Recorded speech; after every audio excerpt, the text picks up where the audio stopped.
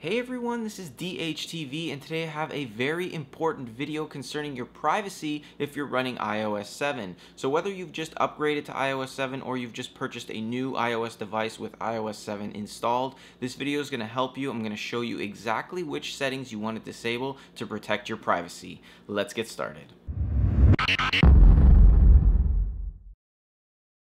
Alright, so we're going to focus on the settings application for this, and you want to scroll down to where it says privacy, then you want to tap on location services, scroll all the way to the bottom, tap on system preferences, scroll all the way to the bottom, and then you want to enable where it says status bar icon. So enable that. Now you can see that it's pretty hidden, and the average person wouldn't go looking in this area for a setting that would have to do with their location.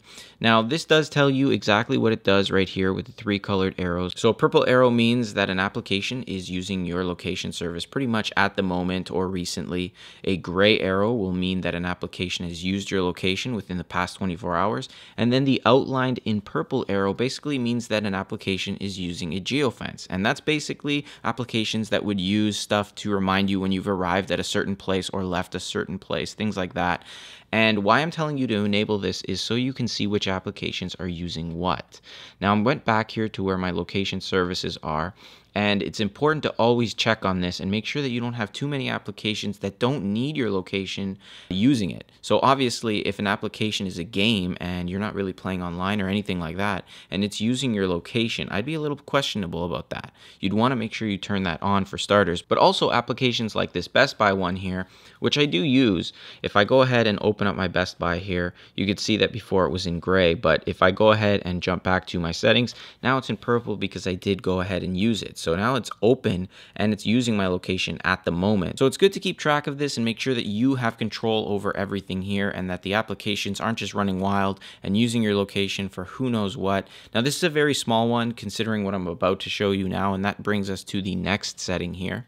And for this next one, we're going to scroll down to privacy again. We're going to go into our location services. We're going to scroll all the way down to system services, and we're going to focus on these ones here.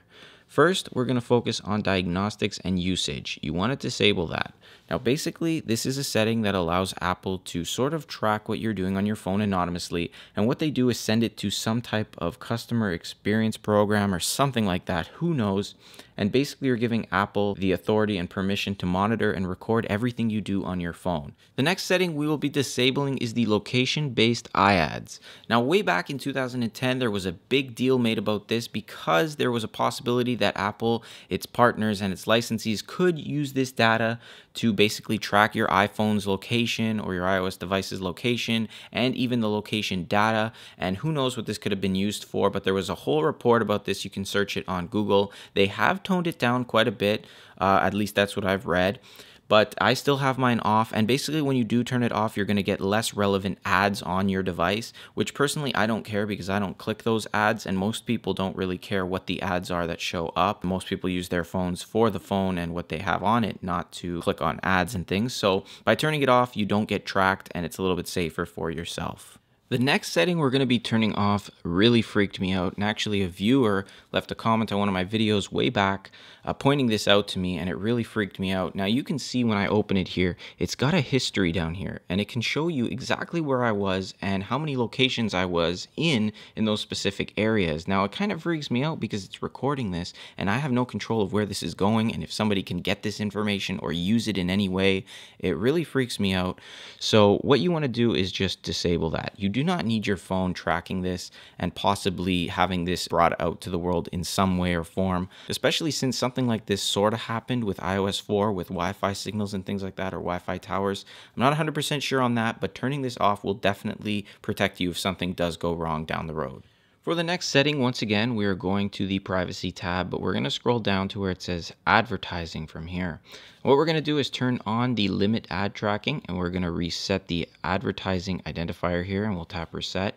And I did a video on this a little while back. You can check that out on my channel, but if you tap on the learn more section, you'll get everything you need to learn about what the ad tracking actually does. And I'll read you what it says at the bottom here. It says, please note, by turning limit ad tracking on, you may still see the same number of ads as before, but they may be less relevant because they will not be based on your interests. So that right there should tell you that there is something. If you have this off, it'll be tracking something that you're doing to grab what interests you or what you're doing on your phone and sort of send you advertisements that are basically targeted to what you do. So because it's doing that and it's somehow tracking something, you want to turn this on. That way it limits it. You don't care if the ads come out as a phone or if they come out as Kleenex boxes, because really most of us don't click these ads. The next setting we're going to look at is in our Safari section here. This is the main page of the settings app. So we'll tap on Safari and you want to make sure that you've got block pop-ups on, you have do not track on, you have block cookies from third-party apps enabled.